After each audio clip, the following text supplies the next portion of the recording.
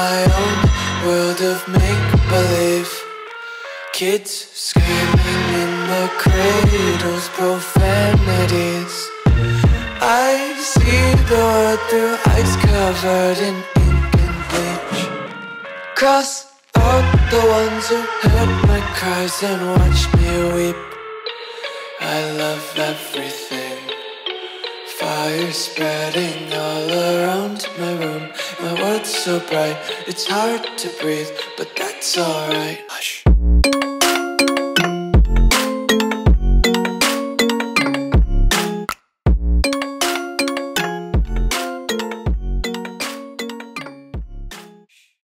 What's up guys, welcome back to another video, and today we're going to be taking a look at the external GPU dock that I created for the Steam Deck, rocking a RX 580, which is a pretty good card. You'll see in the video. Let's check it out. With the Marquee backplate, it is a pretty simple setup. All we gotta do is pull out our cover plate for our SSD. Then after removing the SSD, just go ahead and plug the M.2 to PCI X16 adapter to the port. Place our foam down for our compression fit and slide in the cover plate. Place the Steam Deck on our custom built stand. And then we get to dongling. We're going to use our Anker 757. You don't necessarily need to use that, but whatever dongle you have, at least there needs to be a pass-through up to 65 watts on it. This one has a pass-through, I believe, of 100 watts and a 10 gigabit bandwidth, which is that same port on the Steam Deck, 10 gigabit. And we're also going to attach our SSD using a Sabrent M.2 to USB-C adapter so we can plug in our data. And that dolphin fell out of nowhere. It must be the poltergeist. But stupid joke. What I'm doing right now is I'm just setting up the power cables, but I want to talk about the peripherals real fast. We are rocking a Samsung G5 32-inch 144 Hz 2K monitor, and our mouse and keyboard are this really cheapo Red Dragon ones I found on Amazon. It was less than 30 bucks. They're RGB. I think they're pretty great. That mouse pad was $2. That was pretty legit. Both of those, everything combined was like a $30 thing. I like it quite a bit actually. I kind of like it actually more than my Razer setup, but the mouse auto turns off, which you have to click to turn it on. It's just super annoying. Maybe I can figure out a way to turn that off. But other than that, we're actually going to add an additional dongle. It's going to be a USB 3.0 to a 3 splitter, and we're going to do that to just get more power for the external fan that is on the Marquee backplate, and to plug in an additional controller. As for the main event, the external GPU dock, it is rocking an RX 580 with a 1000 watt power supply. It is overkill, but it's what I had in hand without buying new ones, and it worked out great because everything is perfect and all the cables are hidden. So I started off my testing here in Cyberpunk 1080p. Remember, this is a 144 Hertz monitor, and we're not gonna get anywhere near that.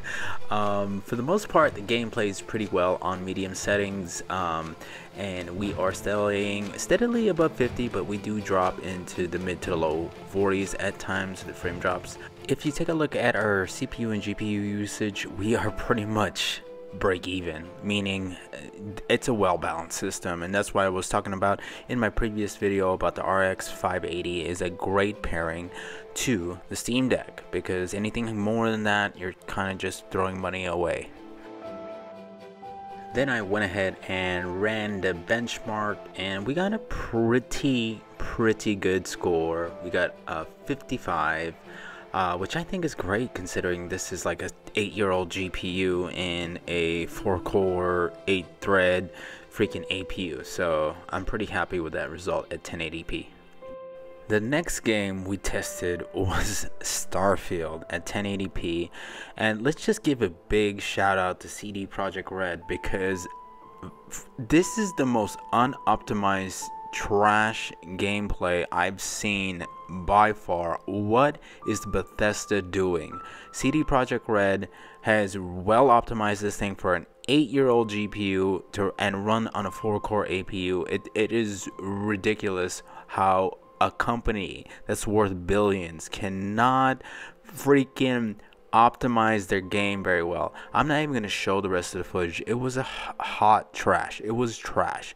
Do better, Bethesda. Do better. The next game up is Starship Troopers on medium settings, 1080p. You know, it's not good. It's not good. We are in the mid to low 20s when the scene gets busy, and we drop into the 15s when it does get even busier.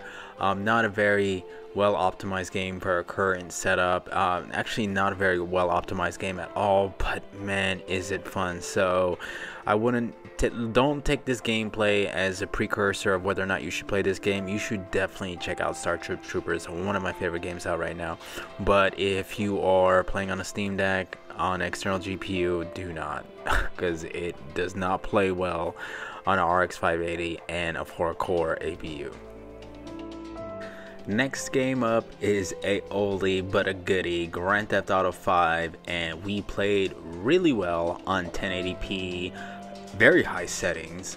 Yeah, we're getting well above 60 frames.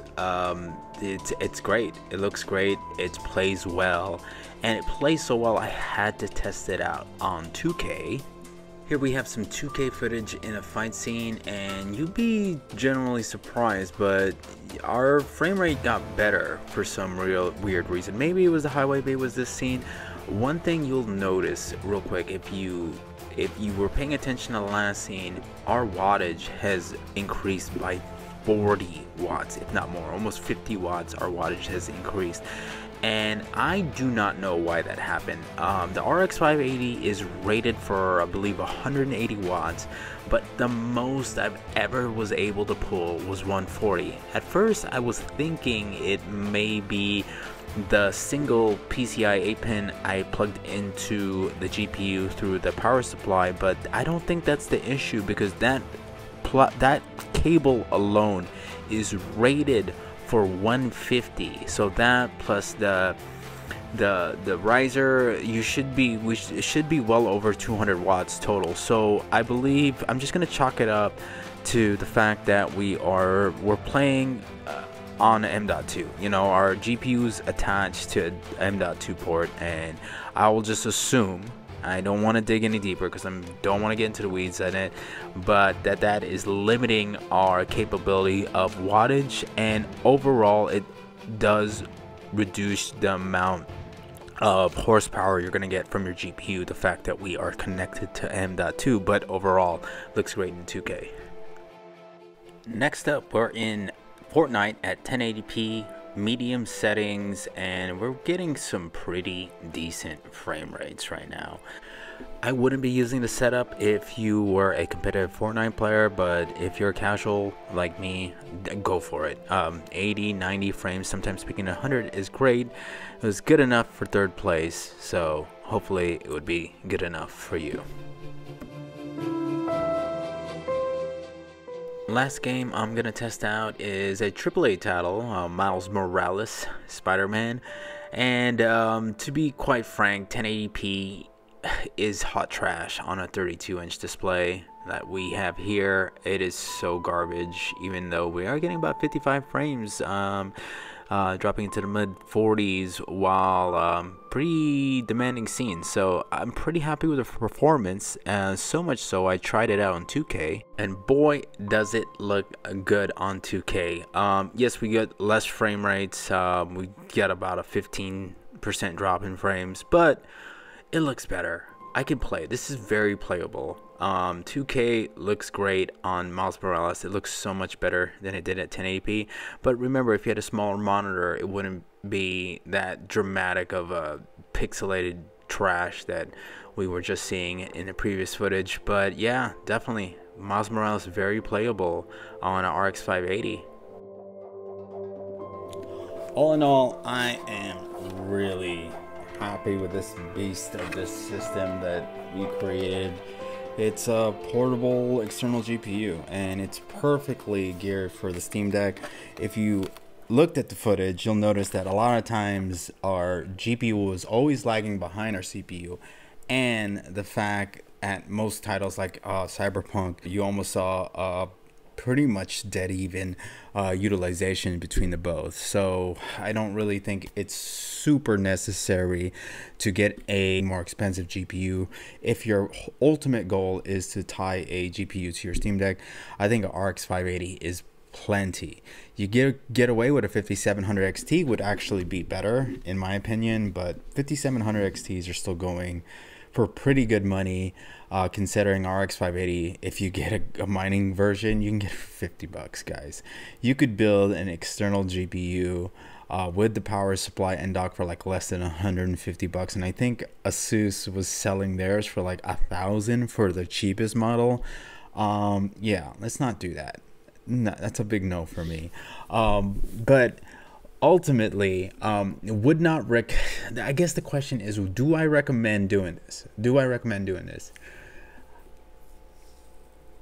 Ultimately, I would say I would not recommend tying a GPU to your Steam Deck. Ultimately, and the main reason why is, let's say best case scenario, we can get the whole setup for 150 bucks, right? GPU, power supply, M.2s, all the accoutrements, 150 bucks. That's great. That's great savings plus a Steam Deck. Let's say you get the cheaper model Steam Deck, 350. So all in, you're about $500, and then you got a portable device that is also can be docked and get some pretty dang good 1080p to 2K gameplay.